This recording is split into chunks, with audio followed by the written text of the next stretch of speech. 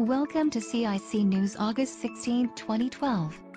Manhattan DA gets $4.2 million for new cybercrime lab. The Manhattan District Attorney's Office announced plans for the construction of a cybercrime lab, which will centralize efforts to target crimes and criminals involving the use of technology. ICS CERT warns of serious flaws in Tritium Niagara software.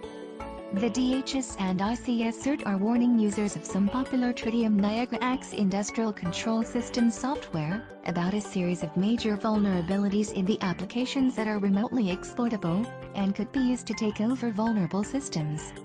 Google pledges $2 million in prizes to hackers who exploit Chrome.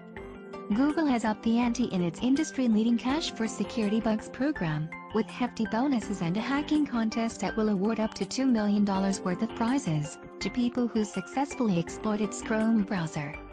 This concludes CIC News. Want to help collecting news? Join the CIC Collab project. Tomorrow a new edition.